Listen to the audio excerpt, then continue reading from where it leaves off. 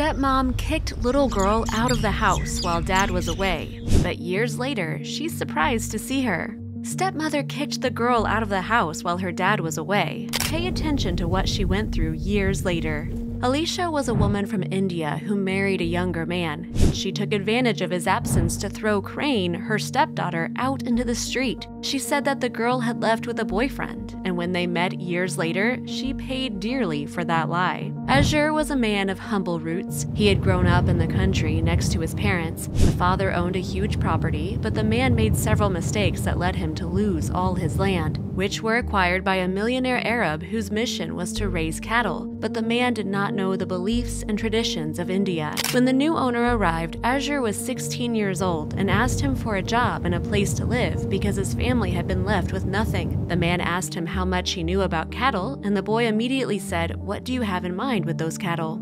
"Look, I want to export beef and leather to my country." The man had not finished speaking when the boy interrupted him and told him that if he did not know, cows are sacred in India. Therefore, that investment that he planned to make would be fruitless. The man was surprised that his counselor had told him that, but he didn't believe him. At that time, he began to investigate and realized that in India, the cow population is approximately 150 million, and that Indian families develop loving relationships with cows, and they are part of the daily life of each one of them. Almost all Indian cities, especially those located in the center and north of the country, the so-called Hindu belt, have seen how streets, roads, and crop fields have been invaded by thousands of old, weak, and sick cows. The animals are abandoned by farmers who no longer want to keep them and wander alone or in herds, stuffing themselves with garbage and plastic and raiding street restaurants. It was thanks to this that the man changed the direction of the investment that he planned to make, and he saw an excellent alternative in the export of water buffalo meat.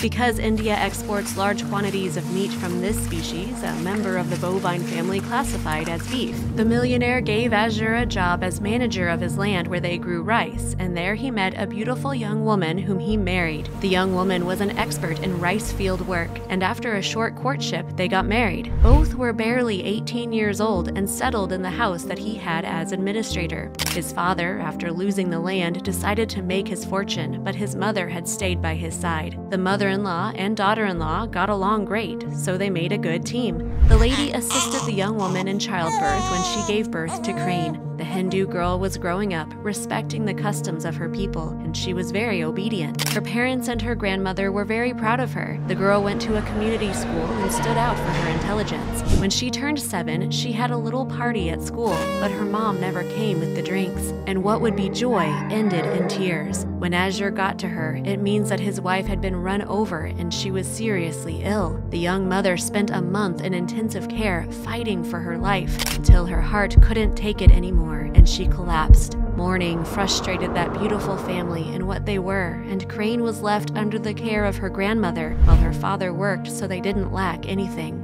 Faced with this tragedy, the rich Arab decided to give Azure the deed that accredited him as the owner of the plot in which he lived. That news was a cloth to mitigate the sadness that overwhelmed them. The months went by, and little by little, it seemed that Azure was forgetting about his wife. And a full year after her passing, he came home with Alicia to introduce her as his new partner. The girl did not get used to the idea that they would replace her mother in her house, and she started to get rebellious, but her grandmother placated her and told her that her father was young and needed to rebuild his life. The little girl had no choice but to respect her father's decision, and she hardly spoke to the woman who constantly complained to him about her because she did everything possible to get along with Crane, but the girl seemed like an impenetrable wall.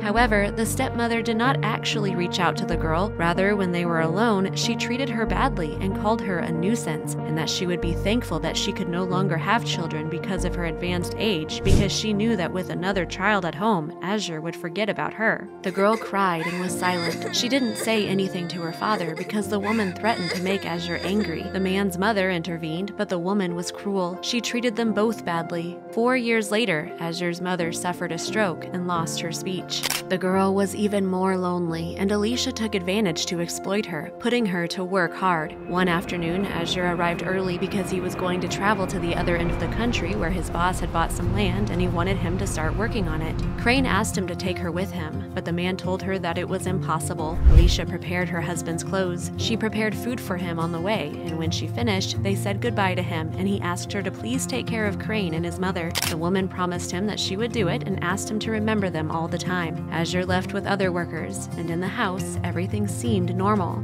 However, 2 days later, the woman got up early and entered Crane's room. She grabbed her hair and forcefully woke her up. Crane yelled, and her grandmother was alerted, but she couldn't do anything for her.